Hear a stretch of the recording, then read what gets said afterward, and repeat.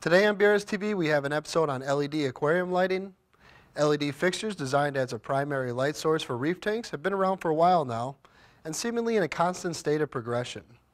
General LED technology is rapidly improving and becoming more affordable at the same time. There have been some fairly major gains in the last couple of years, which have made LEDs a much more attractive option to the average reefer. In today's episode, we're going to discuss the benefits of LED lighting, what to look for when selecting a fixture, and how we can use LED lighting to emulate the sun and reef environment as close as possible. I'd like to start this video by stating that LED lighting has really come a long way, and while it's out of its infancy, the technology is still developing. I think we're in the young adult years where some of the early entries to the market have a fairly developed product now, and many reefers are starting to show multiple years of success using a variety of different fixtures. The industry is beginning to see a steady stream of new entries to the market every day. However, one fixture is not the same as the next, and which one is the best continues to be a hotly debated topic. At this point, I don't think there's really a single best option because everyone's requirements and budgets are so different. I think the best option is to look for advice from a like-minded individual you trust, who has had at least 1 year of success using the light you are considering. Beyond that, in this video we're going to discuss the many different elements to look for in a new LED system. Using this information, it should be easier to determine which of these elements are important to you and select a LED fixture in the price range you are shooting for. First, I think we should hit on what makes LED lighting so attractive to begin with. LED lighting has a plethora of attractions to the average aquarium owner. I think one of the attractions most reefers will notice immediately is the ability to adjust the color spectrum to their liking. While this is certainly possible with halides and fluorescent lighting, it means constantly changing the bulbs until you find the ones you like, which is not only expensive, but a pain in the butt. Most LED options these days allow for adjustment of the color spectrum with the push of a button or easy-to-use slider bars. The net result of this is the ability to adjust the color spectrum to exactly what you like. Some of us like blue, some purple, and some like a sharp white look. The only limitation is the type of LEDs included with the fixture and programming options. They also allow for easy adjustment of intensity, which is nice when you're trying to find that perfect window of par intensity for a variety of different coral species. In fact, many modular units allow you to create different intensities for different portions of the tank, which can be difficult to notice visually, but help create ideal environments for different corals. On top of that, many of them allow for completely different colors at different points of the day, like dusk to dawn effects. Some people may choose to have different color for dawn than dusk, so they can experience the tank differently throughout the day. LEDs are also dimmable, so it is easy to adjust the intensity gradually throughout the day, which is not only cool, but I think it is good for the tank inhabitants. In fact, no other type of aquarium lighting can really come close to the flexibility and programming options many of the LED fixtures have. LEDs also produce significantly less heat than most other aquarium lighting options, which typically means there's no need for a chiller. Chillers are expensive, can be noisy, and fairly bulky. I don't think I know anyone who's excited about adding a chiller to their system unless they absolutely have to. Most of the LED options are also fairly low profile and attractive, which makes them easy to install on basically any tank. Honestly, I think this is one of the most overlooked features on lighting systems in general. All the focus is on what's inside the tank, but I think the tank itself is really going to play just as big of a role on the visual appeal in the room, and most likely how happy our spouses are with our hobby. If you ever want to upgrade, it's pretty critical they like the one that's currently in the house. Last but not least, most LED options have a significantly lower cost of ownership than halides and even some fluorescent options because they consume way less energy. Most installations don't require a chiller, and most importantly, they don't require hundreds of dollars worth of bulbs a year. It is a lot easier to look at the initial purchase price, but I think it's much more reasonable to look at the 3 or 5 year cost of ownership. Knowing this will often justify the purchase you really want while saving real dollars at the same time. Now that we have a general idea of why LED lighting is becoming so popular, we're going to hit on some differentiators and things to look at when making a purchase. The first thing most people consider is the par output, which is representative of how intense the light is. While this is important, it's probably not the most important thing to consider. The thing is, a vast majority of good LED fixtures out there these days provide way more par than you will ever need. In fact, it is really common to intentionally reduce the output with many LED fixtures because they produce way too much light. For instance, we have been running the Illumina 360 on this tank for a few months and ultimately had to turn down the unit to 40% output to get the par numbers we were looking for where everything seemed to thrive. It's important to remember, par is not horsepower, where more is always better.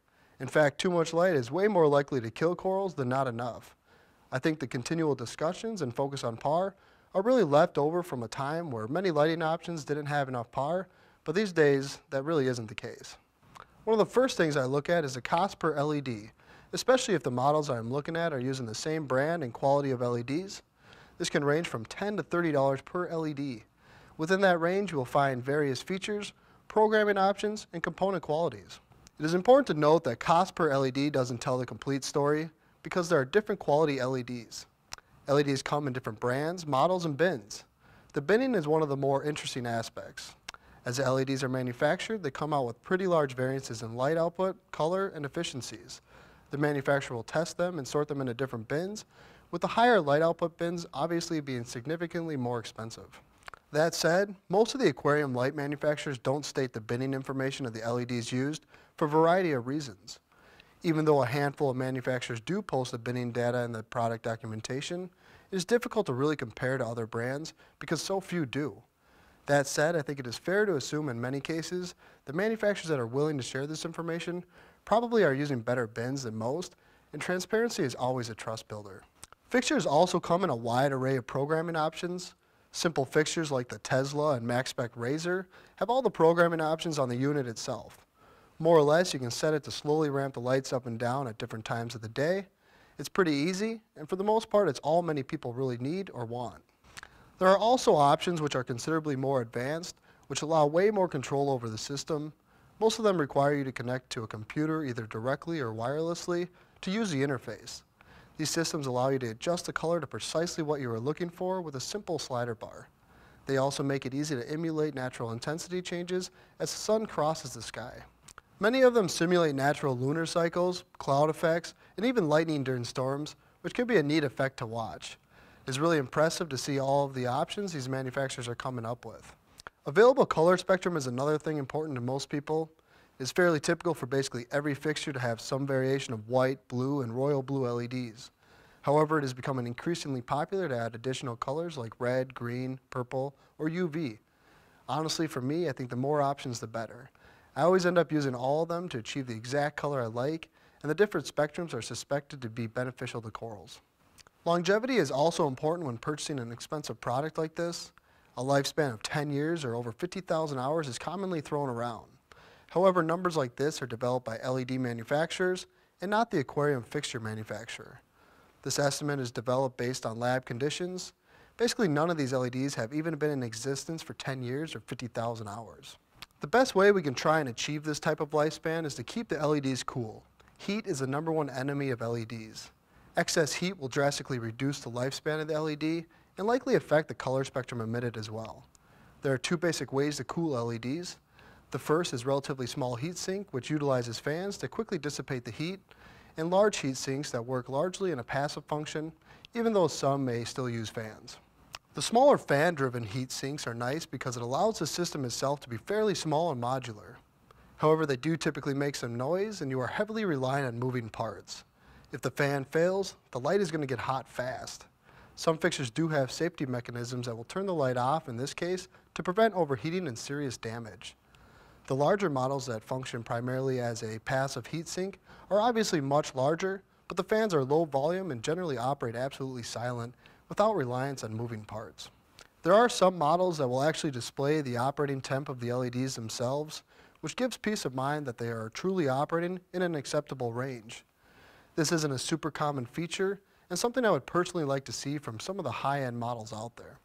Another thing to consider is how the light enters the tank. It has become fairly common to use lenses to focus the light into the tank.